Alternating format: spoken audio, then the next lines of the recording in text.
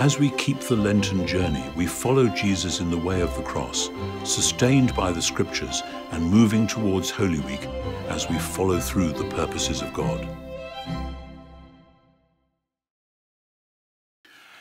Matthew's Gospel, chapter 4, verses 1 to 4. Then Jesus was led out into the wilderness by the Spirit to be tested by the devil. He fasted for 40 days and 40 nights, and at the end of it was famished. Then the tempter approached him. "If you really are God's son," he said, "tell these stones to become bread." "The Bible says," replied Jesus, "that it takes more than bread to keep you alive. You actually live on every word that comes out of God's mouth." The story of Jesus being tempted in the wilderness has traditionally been part of the Church's observance of Lent, the season of which this is the first Sunday. Jesus, immediately after his baptism, when he's heard the voice from heaven saying, "You are my son, my beloved one," Jesus is then tested. As the letter of James says, and as the letter of Peter says, first letter of Peter says, in the beginning of both those letters, don't be surprised when you're tested. It's rather like when you're at school, when you learn a new lesson and then the teacher says, "We're going to have a test on this next time round to make sure it's really gone in." So Jesus is going to be tested.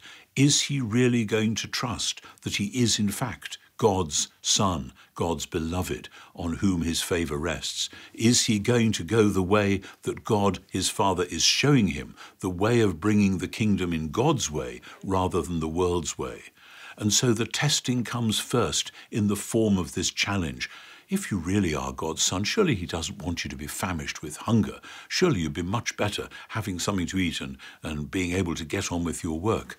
And Jesus replies with words from Scripture, words from Deuteronomy chapter 8, because what Jesus is doing is, as it were, going through the story of Israel in the wilderness.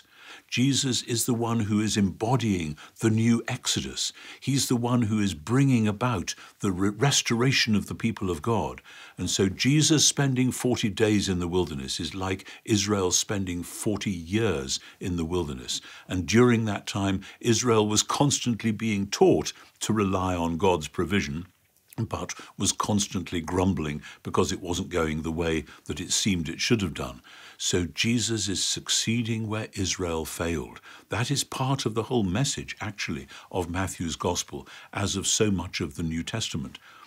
And so Jesus, in replying with this verse from Deuteronomy, is emphasizing his utter trust on God his Father, a trust which we see going all the way through to the moment where, on the cross itself, he cries out in pain, "My God, why did you abandon me?"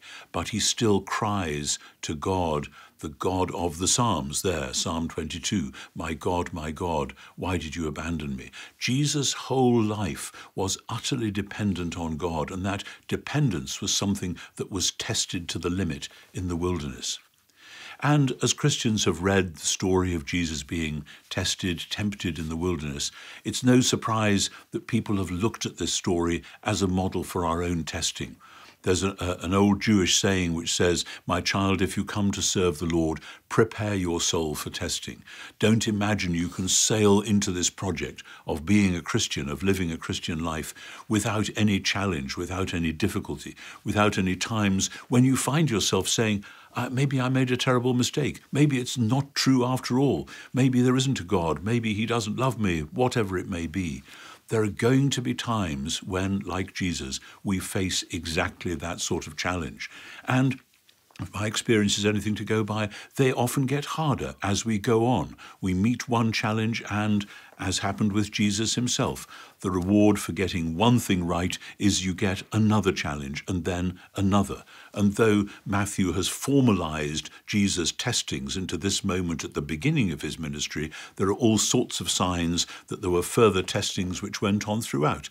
As every time he was announcing the kingdom in a synagogue or on the streets, there were people shouting at him and plotting against him and so on, until finally In Matthew's Gospel, this is very clear. Finally, as Jesus is arrested and tried and taken to the cross, it's as though all the testing comes rushing back, and the people who are mocking him as he is hanging on the cross are echoing the words of the tempter here. If you are the Son of God, come down from the cross, and then we will believe you. And the answer in Matthew's Gospel and all through is, no, it's because he is the Son of God that he must stay on the cross. And again, as we follow Jesus, we have to cling on to this. It's because we are actually in the right place that these temptations, these times of testing are coming upon us. It's not pleasant, it's not easy. We have to cling on to the scriptural story, following Jesus in the way that he has led us. My child, if you come to serve the Lord, prepare your soul for testing. Take Jesus as the model and follow him, whatever it costs and wherever he leads. And so we pray, gracious Father, as you allow us to be tested, don't let us be tested beyond our ability. Give us the will, give us the scripture, give us the resources to meet the testing, to meet the temptation, and to follow and be faithful as Jesus was himself. Amen. How is this passage speaking to you? Let us know in the comments. Like and subscribe, or check out our other videos.